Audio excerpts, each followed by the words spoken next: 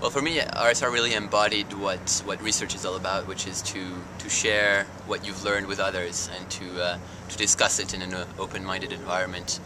And that's exactly what I hope to get out of my future research and future travels to conferences. It's just this spirit of interaction that really RSR was great for. So when I first came to UBC and participated in RSR, I actually wasn't sure I wanted to do graduate school.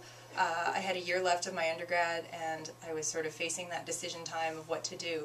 And absolutely RSR gave me the opportunity to see what it was like to go to a conference and interact with other researchers in different fields, and it was really exciting, and speaking to the graduate students was really inspiring, and it really played probably the crucial role in tipping the balance to have me decide to go to graduate school and to come to UBC. I think I can't stress enough how I came away from RSR with a lot of confidence, like in myself and my abilities, and sort of like a clearer direction to the future. And I was also able to make a connection at RSR.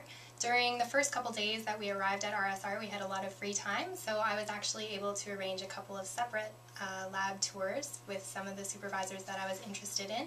And I was able to meet with the graduate students of Tim Murphy's lab, and that is the lab that I'm now in. So Rising Stars research really showed me how many people were doing research in Canada and the importance of their research. And for me it just showed how interdisciplinary research was, so all the different fields that could come together to work at one project. And that's really what I've tried to take away from it in my own research.